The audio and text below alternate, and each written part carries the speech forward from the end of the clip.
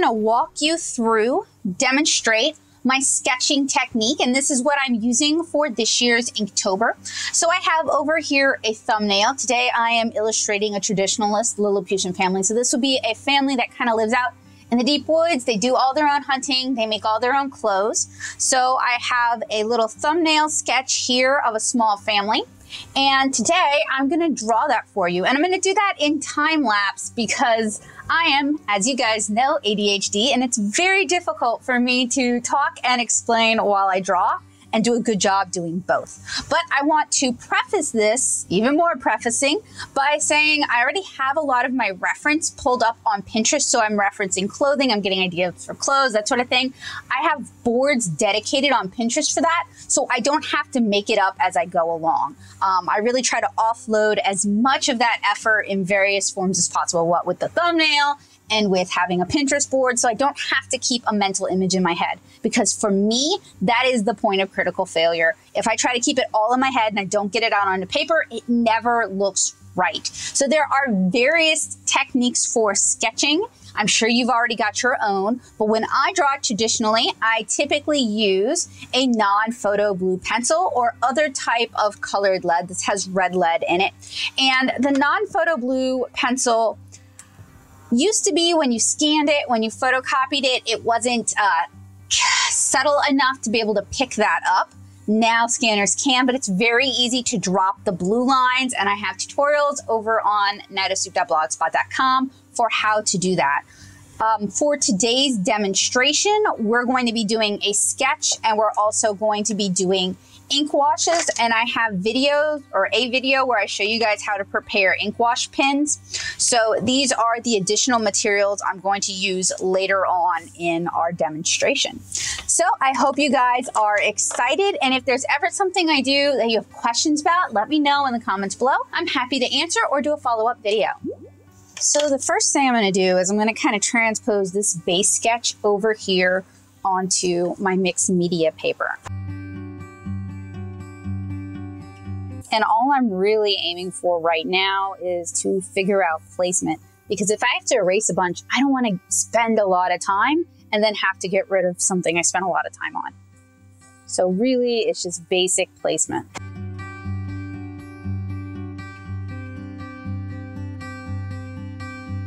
And I'm using these kind of curved lines as the start of my, sort of my line of gesture.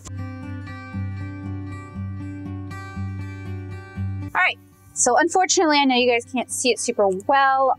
Normally I would switch over to a darker lead, but I'm doing my Inktober consistent, so we're just gonna have to roll with this. And I'm actually gonna grab a secondary camera and get a close-up so that you guys can see this a little bit better, hopefully. But as you can see, I kind of just blocked everything in. Once everything is kind of blocked in satisfactorily, then I can go ahead and start refining the forms. And the way I'm doing Inktober, I am kind of erasing all of my construction stuff and kind of just leaving, I'll show you guys what I'm talking about, kind of just leaving the main sketch, which is not my favorite way of working, because usually I feel like the ink should carry that, but unfortunately, the blue, though there's wax in these non-photo blue / any color lead you use, there's going to be wax in it, and that can cause a little bit of a resist. So unless I want like lots of construction lines showing up all over the place, I have to get rid of the majority of them.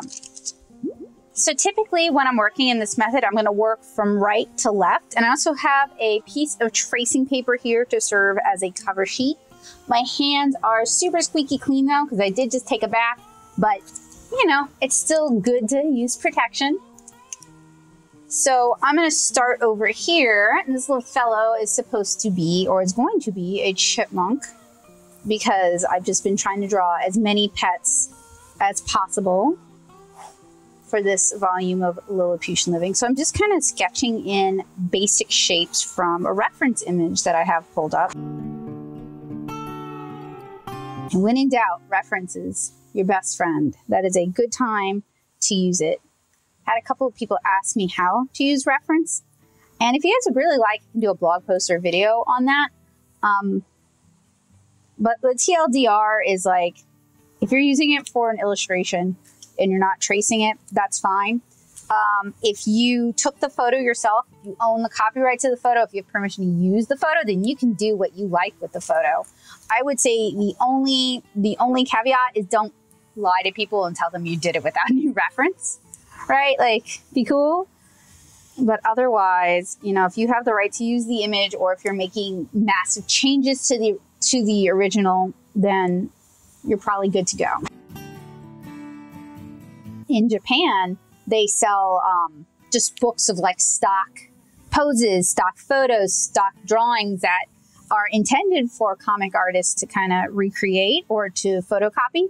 They even sell tones that are, you know, like of clouds or of trees, what have you. So, you know, if you're over here kind of stressing out about like, well, you know, am I abusing this reference? Just keep in mind that like Dover, for example, publishes copyright-free stock that you can use in your illustrations that you can reference. So, you know, there are companies here that also offer that as well.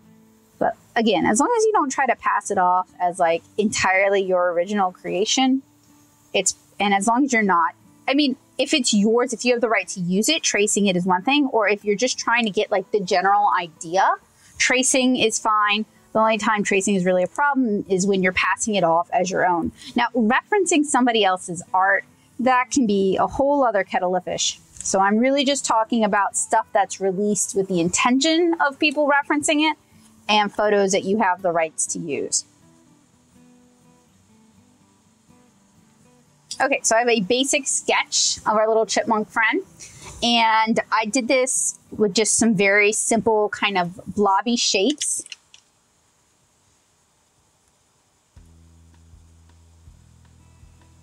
I'll leave this little fella as is. And, well, I'm also going to clean up its face. I'm going to come back in and add more details later.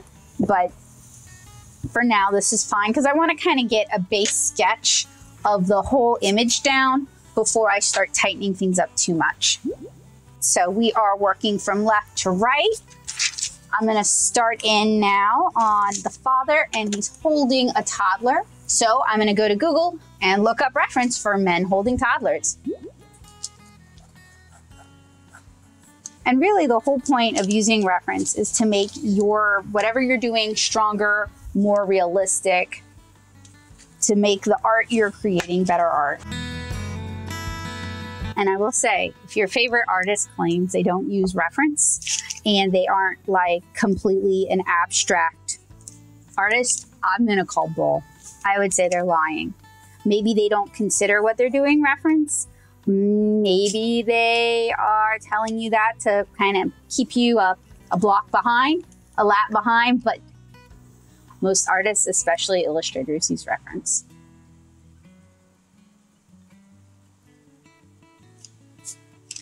And I say that because there's always, like once a year, there's discourse on like whether or not using reference is like legit. Y'all, I have an MFA from SCAD, okay? Like that's pretty legit. I've been making comics for like 20 years. I've been working professionally for like 7. That's pretty legit. We've reviewed hundreds of comic artists on this channel. I used to be on the Sequel Lab podcast. Like, I'm not saying I am the expert, but I'm saying you can trust me when I say that using reference is a legitimate way.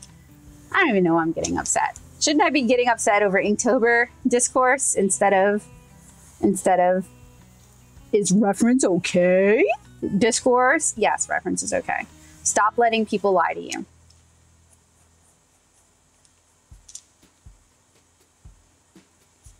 Look up the camera obscura. That's what the Renaissance masters used, like Da Vinci used to transpose human images onto their canvas so they could trace that so that they had good, like, come on, y'all. At least, if you're gonna say using reference is wrong, at least be familiar enough with art history to know that we've been using reference for a really long time. Anyway, I'm not even talking about what I'm supposed to be talking about. So I'm also blocking in the kid's figure because the dad is holding the kid. So the two figures are kind of interconnected. And I'm actually kind of getting tighter than I want to because I'm so busy catching an attitude about whether or not it's okay to use reference. I swear, I'd like to see the portfolios of the artists who say don't use reference, and I'd also like to see like where they got that cockamamie idea from. They sure told us to use reference. So, they being SCAD professors sure told us to use reference. I've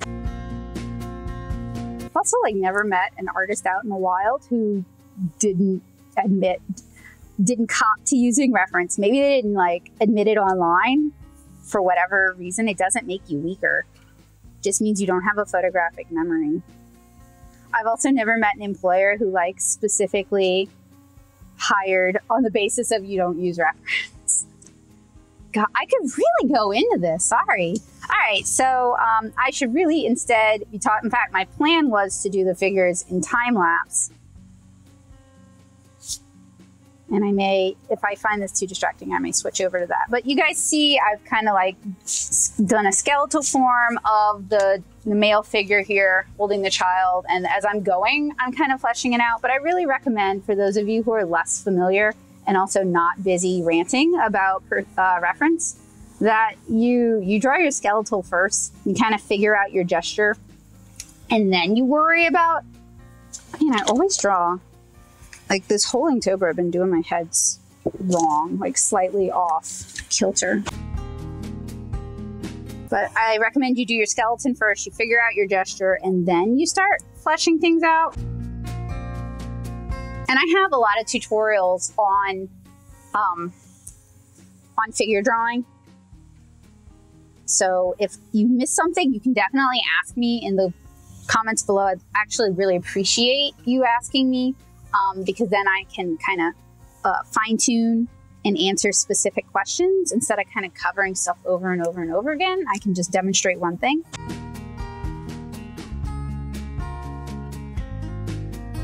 Another thing with the dad holding the child, I'm not referencing a specific picture.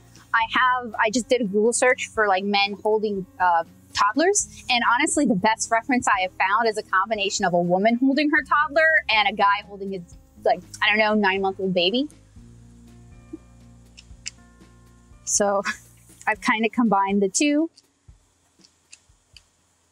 And for stuff you have a lot of experience with, like let's say you have a toddler, you can get your partner, if you have a partner, to hold the kid for you and take photos of that or work from that. Ooh, I drew the dad short. That's okay. But I'm gonna need to like stay. I mean, he can be in the background too. He's got kind of a short torso. Do I care about that? I tend to draw people with overly long torsos, and torsos come in, not torso, legs. His legs are short. People come in all shapes and sizes, so I'll leave it. We'll see. All right, now I'm starting in on the mother. I was thinking she could be more the hunter type in this family because the Lilliputian societies in 7-inch Kara, and there's various types, they don't really have gender roles because they tend to have limited populations, so everybody has to work. To have roles that like are gender-based is wasting skill and potential. I'm not saying like if you are a woman who likes to cook, that's a waste. I'm saying if you're a guy who likes to cook and you're in a family where only the women cook, obviously that's a waste. So for Lilliputian society, it's kind of based on like interest and ability. And she's the one who's got the skills, so she's the one who goes out and does it. And these aren't specific characters either. I do, when I'm doing Inktober character designs, I do try to think about what kind of person this would be. So this isn't just like generic. I mean, it is kind of generic, but it's not like, just the first thing that comes off the top of my head. I usually try to think about it. And if I can kind of subvert expectations, I'll usually go for that when feasible. Okay, so I'm kind of blocking in her skeleton now. I really hope that someone can perform some editing magic so that you guys can kind of see the color a little bit better.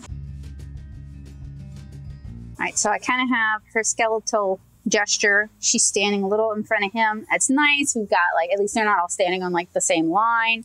Now I have to do something with their 5-year-old kid.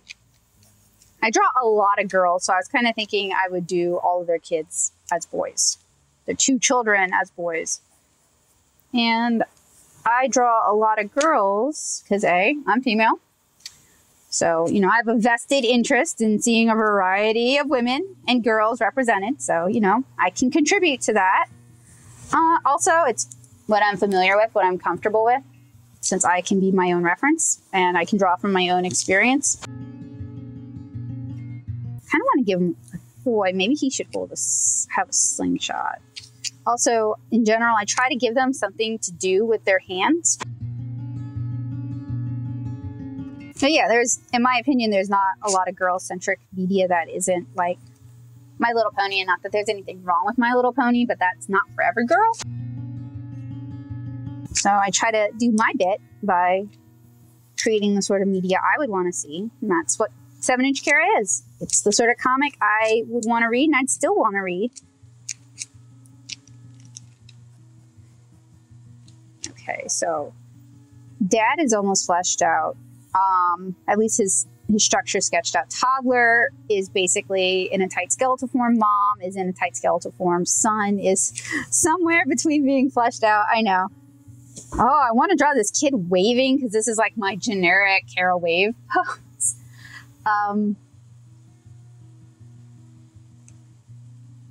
That's okay. Sometimes I try to avoid having them look directly at the audience because it's less of a narrative when you do it like that. I am more like a sitcom where, you know, womp womp, they look at the audience, but that's okay. I think my last couple, they were not looking at the audience at all. Having the kid throwing something. This guy has monkey arms. I mean, so do I, so that's just long, really long arms.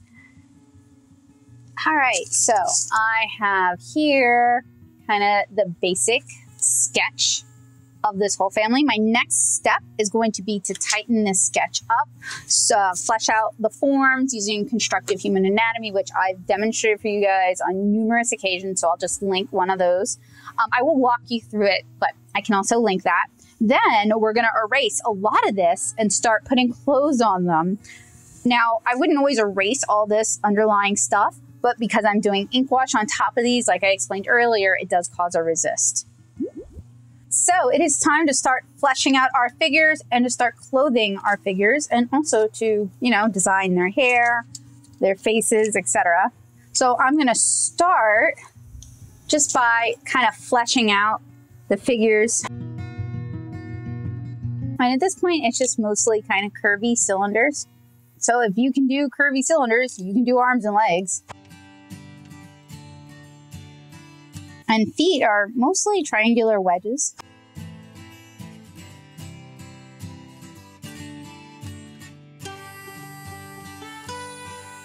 And I use the curves on the ends of the cylinders to kind of help foreshorten and kind of show direction.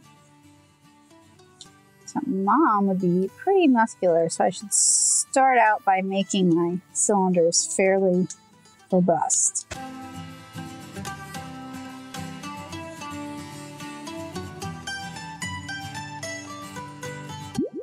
So my next step for this particular process is to erase all these excess lines. I'm going to have to erase them at some point anyway.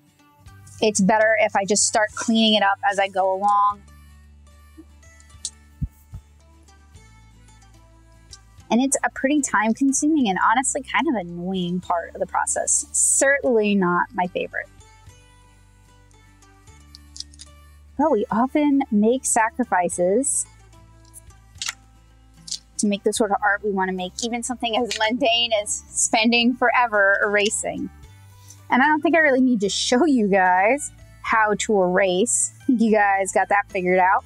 I will go over kind of briefly the erasers that I'm using for this. I did try using an electric eraser, and in some instances that's going to be a lot faster, but I noticed it also left kind of a rubbery residue on my paper that I had to use my nails to peel off. So, you know, if you really, really hate erasing and you really just want something quick, that could be a good way to go. Just keep in mind that you're going to be peeling it off with your nails. You might not even care. So I am using a small radar knock eraser. You could use a Tombow mono eraser, just any of these small area erasers. I also typically use a Pentel click erase. And then for larger areas, I have a Creative Mark White Stroke. I really, really like these erasers. I also have an inexpensive drafting brush. Comes in handy. It means you're not scraping your hand across graphite or across lead and smearing, and also getting hand oils all over your paper. All right, so I haven't erased all of my guidelines, and honestly, I'm kind of loath to erase as many as I did because I really do use them when I'm placing clothing. It helps remind me of the gesture. It just kind of helps keep everything in place. So I hate having to erase them, but that's just unfortunately part of the process. So I want to give this cute little fellow a snack, something for him to mange on. So we're gonna draw him with the puffy cheeks. And we're gonna kind of work on just tightening things up a little bit more.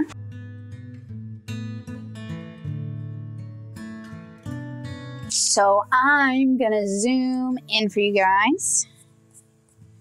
And I'm going to start on the father's face. I don't actually have any reference for him. I don't even necessarily have anything particularly in mind, which is not the best way to start. So I have a series of crosshairs. So we start with a sphere, and then we bring that sphere down into kind of a spade shape. Then we subdivide the sphere in half horizontally and vertically. And then we have kind of a circle slice here, and we subdivide that as well. This is going to help us place the ears, the eyes, the nose, the mouth, etc. So I'm going to sketch in an oval right here in the middle of his face. This is the third eye, and it helps me place the other two because your eyes are about one eye width apart. I'm also going to use this to help me place his hairline, which is about halfway from the top of his head to his eye line. And don't worry if you can't really follow along too well. I do have videos where I explain this more in depth. And again, you can always ask me questions in the comments below. So generally, halfway down from this midpoint to the bottom of the face is the bottom of the nose. And then halfway from the bottom of the nose to the bottom of the chin is where the mouth, where typically you would place the mouth. Now, usually when I'm blocking in things like noses, I use kind of a triangular shape. And I haven't even decided on his expression yet. So I'm just going to kind of fill in around there. He's going to end up looking kind of like Rowan, Kara's dad. Maybe this is one of his brothers. He comes from a family of like 7 kids, so it could be one of his brothers.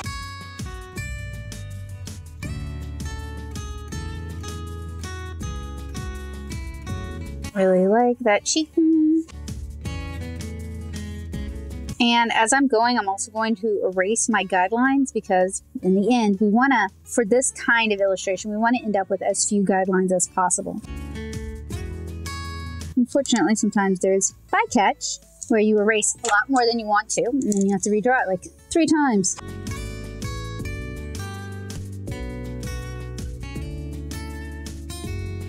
Just kind of give them an unimpressed neutral expression.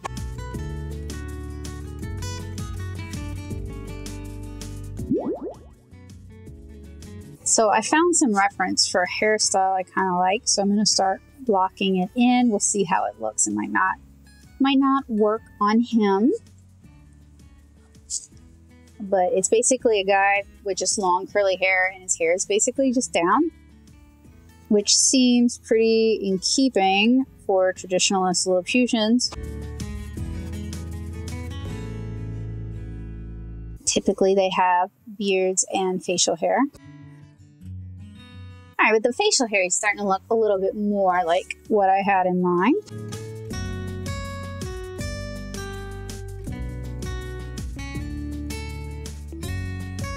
And then I'll start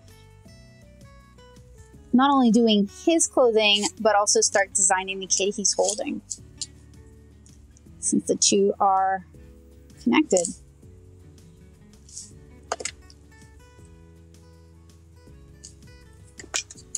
And erasing as I go is honestly one of the most tedious things.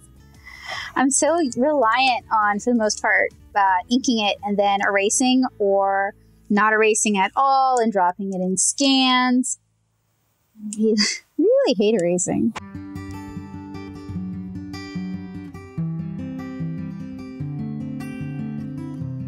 And I do have reference for his clothes pulled up, but since I decided to draw him in kind of a loose-fitting shirt holding a child, I don't exactly have reference for that. And it would be really helpful because the folds do fall in a certain way.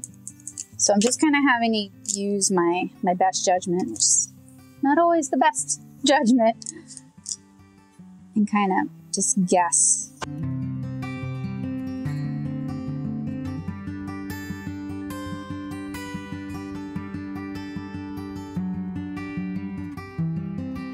All right, I'm going to switch over to the young child he's holding. Originally, I'd actually had these really cute little short pants pulled up, but you wouldn't even see them because his sleeve is billowy enough. So that's okay. We're going to start in on the kid's face, and the same principles apply. It's just in a different, more compact. So we've got our third eye in the middle of the face, our two other eyes, our two eyes on either side. Typically, children have larger eyes. Well, rather, children do have larger eyes in comparison to the rest of their faces because your eyes don't grow as you age. Give the kid a little bump bump nose. A little open mouth. And then, don't like that. There we go. I'll start erasing some of the excess, and then I'll start tightening it up a little bit.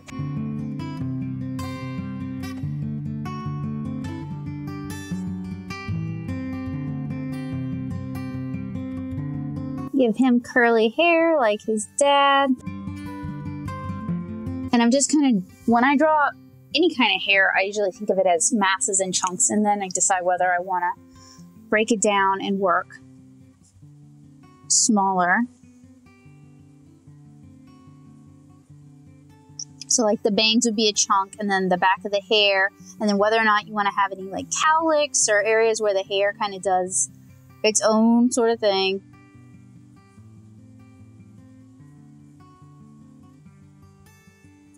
And a while back, I think I promised you guys hair tutorial. Not that I draw the greatest hair, but if you're just starting out, sometimes any instruction is better than figuring it out by yourself.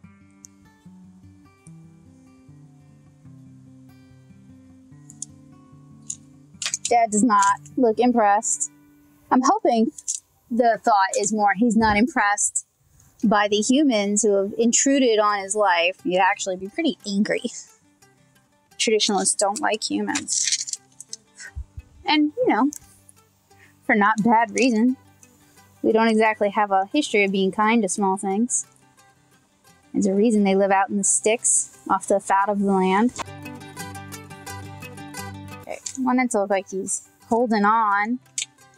His arms are a little thin now. I'm not sure I like that expression. I may fix it. Maybe make him smile since he's looking up at his dad.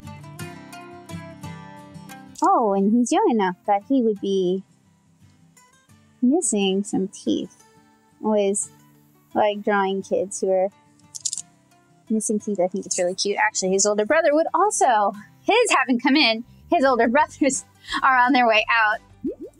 Now I need a cute little outfit for this little dude.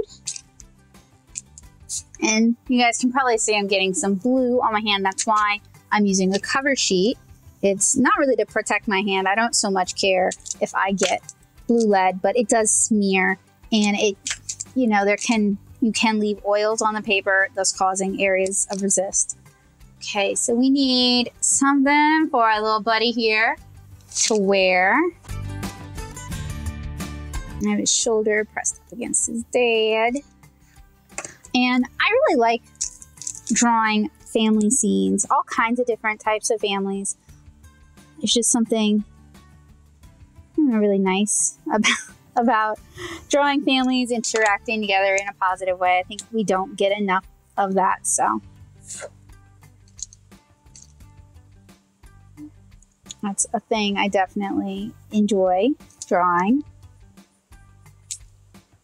He is definitely bigger than the toddler I thought he was going to be.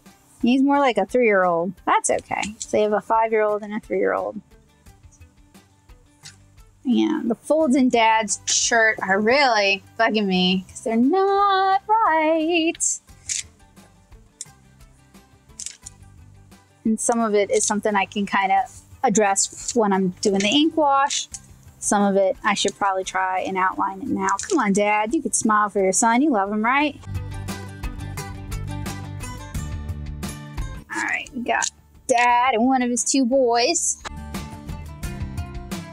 And traditionalist Lilliputians, well, either way on shoes, usually the ones who go out hunting wear shoes. I mean, you need to. Even if you're only 7 inches tall. Kids can go either way. Kind of depends on what resources their parents have available. Draw a little length of rope hanging from Dad's side. So basically I block it in as like a noodle, and then I add kind of the thread. And I try to make sure that they alternate between which one goes in and which one goes out. Like that kind of. So we're like about half done with the sketch.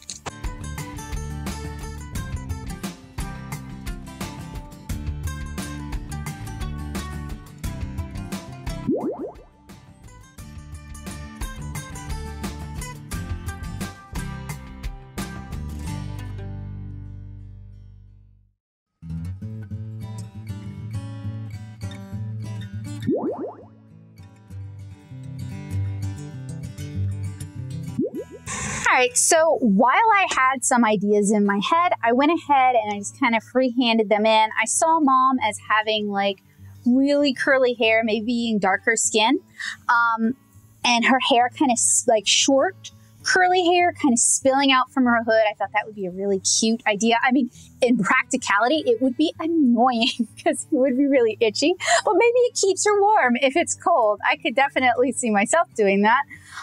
So she's got kind of a hood and kind of a short tunic with tall boots, and she's carrying a spear, and it's going to have a glass tip, just because they can probably scavenge a lot of glass. As for their son, I had put a couple little downy feathers in his hair because traditionalist Lilliputians are really big on wearing natural things. And maybe he's the sort of precocious, energetic kid who just likes to collect like jay feathers or something.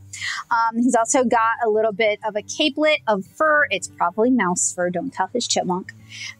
With a nice wide belt. He'll probably be barefoot. He just seems like the kind of kid who would go barefoot.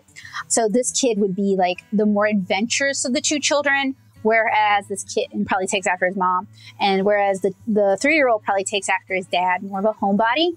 So kind of deciding who your characters are while you work can really help you draw them, help them come to life, help you care about them. If you kind of envision their personalities, envision their interactions, this boy would constantly be asking his mom to take him hunting with her. And she probably would on easier trips, but on bigger trips, she'd probably tell him to stay home with his dad. Whereas this little fellow here probably misses his mom like crazy, but is happy to stay at home with his dad and learn maybe how to weave or how to make rope, those sort of skills. So traditionalist Lilliputians are not really big on like surface decoration or surface design on their own clothes. They might do that for their children's clothes, but they wouldn't do that for themselves. And that's because it takes time. So it's like an act of service, a gift of love, but it's not something they would value for themselves or feel they need to have like ornate clothing. Traditionalist Lilliputians, they don't really have big societies. They live in kind of small communal groups. They're a little bit distrustful of other Lilliputians, particularly Lilliputians that live in proximity with humans. So the fact that Kara's dad, Rowan, married a house/townie Lilliputian got him disowned. I'm just kind of sketching in. It would be fun to indicate that this is glass. That's something that she would be able to sharpen and rehone very, very easily. It really wouldn't take much, but it could get deadly sharp. And she's got a couple of pouches on her. He doesn't need them. He doesn't really go out a whole lot. Just gonna quickly kind of sketch her fingers in. And she's probably kind of boisterous, good-natured. Maybe I'll draw her like she's got like a really cute face. So we have like the juxtaposition of like cool lady huntress, but also she's just really, really cutesy. So you could definitely be that kind of a person. And especially when you got kids and a life mate, a partner to take care of, you can definitely be both. Give her kind of a rounded chin.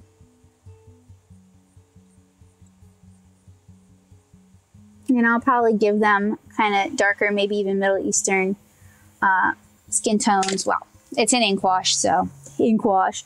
Just because I really want to have a lot of different kinds of people represented in Lilliputian living.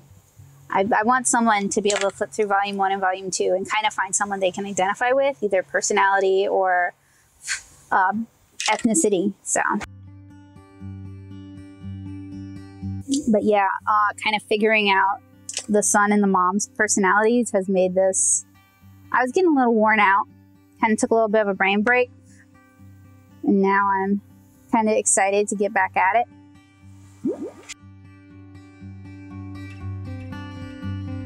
And I'll give him kind of his dad's nose.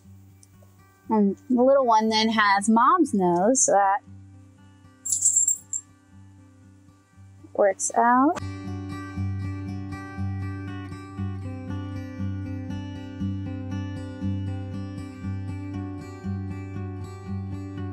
And to be honest, I'm not really fond of the drawing order of operations I'm demonstrating today. The erasing puts a lot of wear and tear on my hand. And I think if I were to do this again, I would ink it, like tight ink it, and then do the ink wash rather than trying to treat the ink wash the way I do with like lineless watercolor or lineless markers, because it just doesn't really, especially with the blue, it just doesn't really work out the same way. And I was thinking the blue would be easier to drop than the red, and I've just kind of stuck with it because once I've started, I want it to have like a consistent finished look, and I want to use the same treatment at the end to whatever kind of corrections I'm doing. I want to be able to do that on every page so I get a coherent zine when I'm finished. And I mean, that method of working doesn't work for every artist, and it may not even be serving me in this instance. Like I said, all that erasing, and I know I keep complaining about it, but it's wear and tear on your hands. And it also, you have to redraw things. It's just kind of a pain. And also kind of negates the point of using the non-photo blue to begin with. Because the non-photo blue is supposed to be something that you can drop out in post, and it won't even be noticeable. So if it's causing wax resist, then it's not really serving. And that's another thing, that when you're developing whatever process you're going to develop to do whatever kind of art you want to do, you need to think about, does your process serve you? And if it isn't serving you, do you want to continue the process for the sake of a coherent finished piece, or do you want to drop the process? Like for Kara, it's such a long process, such a long comic, that I have made, you know, a lot of process changes since I started. But this is just 31 days. And even with that, this stage takes me such a long, I think I'm spending longer on this stage than I am doing the ink washes.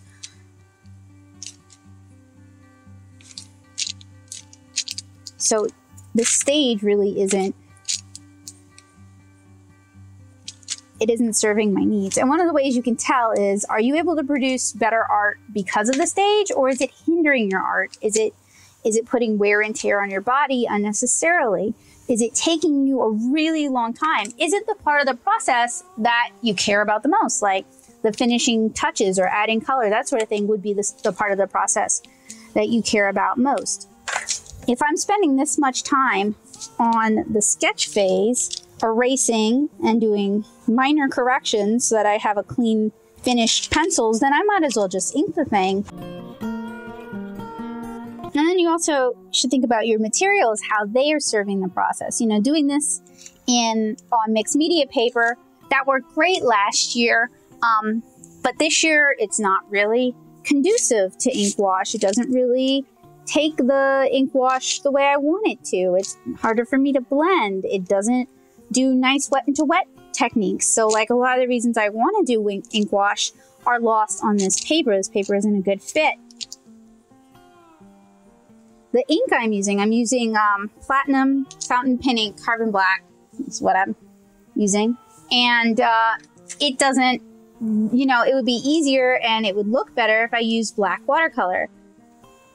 I'm using water brushes because they're portable, but I hate water brushes and I have a lot of trouble controlling them. So all of these are things that in the future, I'm not going to do it this way. I'm going to finish my time and learn a lesson from it and not do it the same way, because they're not serving the process and they're not serving the end result.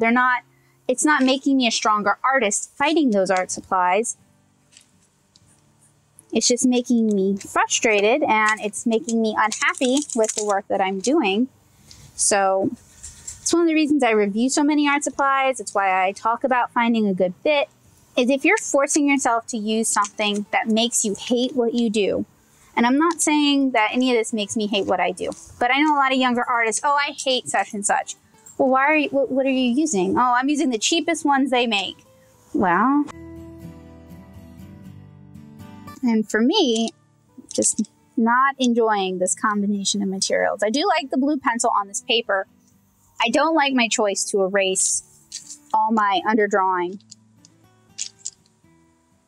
I don't like my choice of materials in terms of my ink wash materials. So I'm sharing all this not to just complain at you guys, but because this is, you know, we're taught, even art school people are taught that it's a poor artist who blames their tools. Well, let me tell you, there's a lot of tools that aren't a good fit for you. Maybe they're great for your favorite artist, but they're not good for you personally. Or maybe there's a combination of tools that just isn't suiting the needs of the comic or the illustration or whatever you're drawing.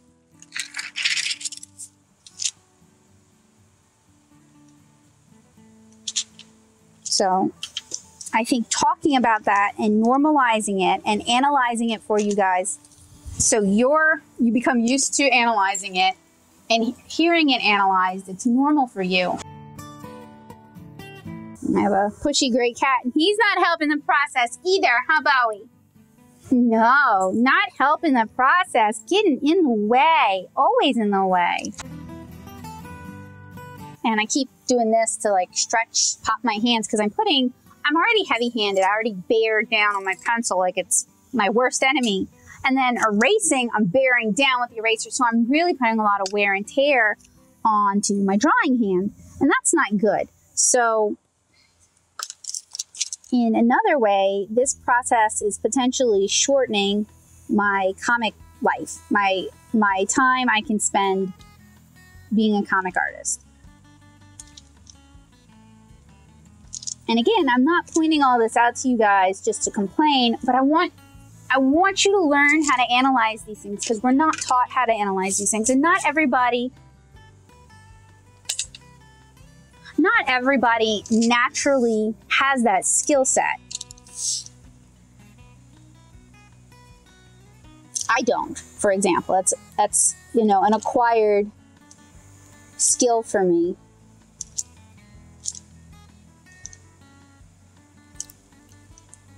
And then, you know, we do have a lot of pressure from like artists we admire. Well, I use such and such, you know, and we assume we have to use what they use, and we'll never be good if we're not using exactly what they use, and we can't go find our own thing. But if it doesn't work for you, and you're not tied to the materials you're using for the project, and switch it out for something that serves you and helps you make the best art you can make. If you really do a great job with Crayola color pencils, you've used them for 15 years and you're great at it, then don't let anything I say dissuade you from using what works for you. Don't let anything any other artist say dissuade you. I mean, you should be open to trying new things, but like at the end of the day, if you still like those Crayola color pencils, if they still do the job for you, then don't switch out.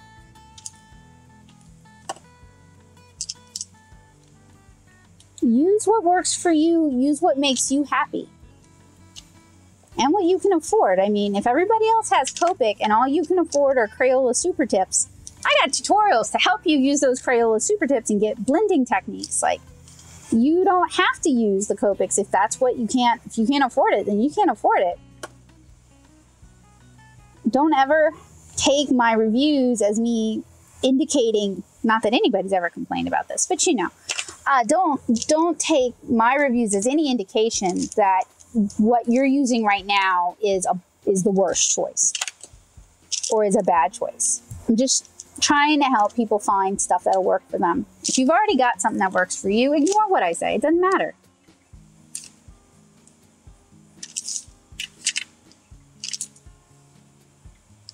On that note, my ideal con is like an art supply con where we all just sit around and play with cool art supplies and find new favorites.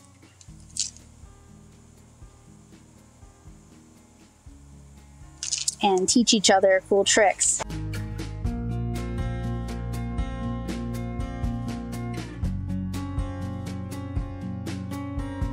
The big areas aren't so bad. It's the tight, fiddly areas on the face where like I could potentially lose half the face by erasing that make me a little screaming. The son here looks like he would eventually marry a townie. No, a house Lilliputian, and try to live that double life. This is a face of someone who could potentially learn to like chocolate and sugar. Of someone who might be able to be convinced to raid garbage cans and grow sweet peas in a backyard. This is a kid who could potentially enjoy being able to go hunt and come home to all the ease of domesticity that comes from living in proximity with humans. So basically he would go for Rowan's lifestyle. I think his mom would come visit him at least. His dad, I don't know. His dad is already looking pretty nonplussed about this whole situation. I don't know what he imagined life was going to be like. And considering traditional Lilliputians, or traditionalist Lilliputians, she and he probably knew each other since infancy, since traditionalists tend to live in family groups. Maybe she's from like the next settlement over. So like I said, her clothing is very plain because, and I'm going to add a little frayed edge. These traditionalists don't usually adorn clothing for themselves. which is a comparison to Kara's mom, who is a professional, like her profession is seamstress, and she's the best in her area. And she spends, well, not on Kara's clothes necessarily, but she spends a lot of time adding embellishments for other Lilliputians' clothes or resizing things to fit.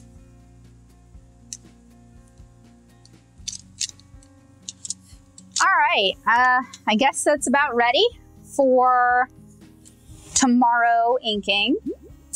And I will record that for you guys, but I'll do it in a separate video because I know this has gotten kind of long. So thank you guys so much for watching. If you have, whoa, that's always good when I get butterfingers and basically throw my lead pencil at my drawing. I know, let's see, if you have any questions for me regarding, you know, constructive figure drawing, constructive human anatomy, that sort of thing, let me know in the comments below. I do have some other videos to help you guys out, and I am working on creating even more so that, you know, those of you who want to learn this skill set are able to do so. I highly recommend you practice. Practice makes perfect. Don't just draw your characters, draw things from reference. And I hope you guys will check out some of my other drawing tutorials here on this channel. If you want to see me complete this piece, stick around. The inking demonstration for this should be coming up, knock on wood, soon. And I'll see you guys again really soon. Bye, guys.